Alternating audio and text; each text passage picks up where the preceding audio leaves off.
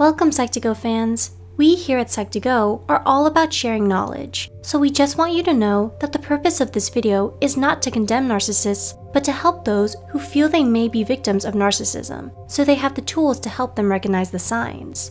This in turn may provide some protection and self-preservation. Signature traits of a narcissist are combinations of various things, including being self-absorbed, deceitful, and using their sense of empathy as a weapon against others. Despite all these unpleasant qualities, the most dangerous characteristic about a narcissist is their initial magnetism. Early impressions and interactions have them presenting as charming, eloquent, intelligent, and charismatic. Unfortunately, these behaviors are simply bait, and the good treatment towards you doesn't last. The eventual outcome is you suffering through emotional trauma and being a pawn in their game. This doesn't sound very good, does it? Well, let us offer a little knowledge to arm yourself with. Here are 7 of the most common manipulation tactics narcissists use that you need to watch out for. 1. Gaslighting. Many victims of abusive relationships will be familiar with this one. Gaslighting and narcissists also quite often go together. So, what is gaslighting? Well, it's a method of manipulation to make the victim question their own reality. You'll know you locked the door, but the narcissist unlocked it without you knowing, then berates you later for being irresponsible or stupid. You're so lucky that you have them to depend on. You'll argue you know you locked it. They'll keep insisting you didn't. The narcissist will lie and misinform so earnestly and consistently that you start to question your memory and judgment of past events, no longer trusting your own mind. Oftentimes, they will attempt to change the narrative so they look good and you look bad. They may do this by completely fabricating a story or claiming you said something you didn't.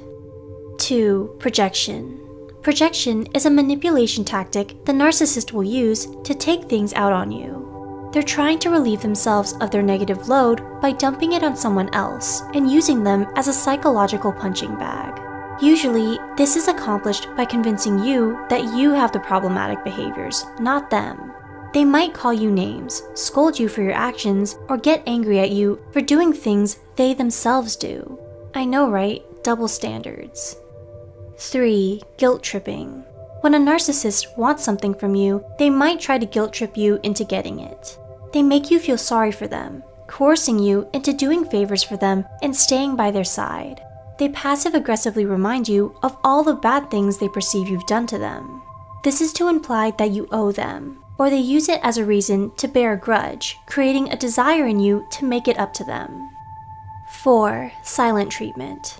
We may not be proud of it, but we know we've given the cold shoulder to someone at some time in our lives to express our hurt, anger, or disappointment with them. A narcissist will do the same behavior, but with very different reasons. Their reason for the silent treatment is to tear down their victim's self-esteem. If your self-esteem is weak, you need support. You need them. You likely haven't done anything wrong, yet they'll ghost you until you're begging them to take you back, apologizing to them for anything and everything. 5. Feigned ignorance. It seems like you can't trust narcissists with anything. Well, there is something you unfortunately can trust a narcissist for. It's that they will always have an excuse ready as to why they aren't responsible for whatever they did wrong. They'll often play dumb and pretend to be innocent so they can get away with their bad behavior. They will manipulate you into thinking that they didn't mean it or didn't know any better, and once you forgive them and you've convinced yourself that they're a good person who simply made a mistake, they just stab you in the back and repeat the process. 6. Playing the victim. Remember how we said a narcissist will always use empathy as a weapon? This is how they do it. Generally, we know and feel that the right thing to do for a fellow human showing distress is to extend compassion and understanding. Unfortunately, if this is given to a narcissist, it's a flashing neon sign to let them exploit you. Did they make a mistake or a big mess of things? Maybe they did something wrong or hurtful. Well, they tell you, it's not me that was in the wrong, it was someone else. This is usually the victim, by the way. The entire world and cosmos has treated me unfairly, they'll say. It's in this way they keep fishing for and siphoning compassion and pandering from you, the caring human being. 7. Throwing tantrums. As you might suspect, Narcissists don't respond well when you stand your ground and stop caving to their demands. The response? Tantrums have entered the chat. They will often get upset, raise their voice at you, call you names, and say many hurtful things just so they can browbeat you into submission. They can't be reasoned with or talked down because they're always absolutely certain that they're right, and anyone who disagrees with them must be terribly mistaken and therefore the enemy.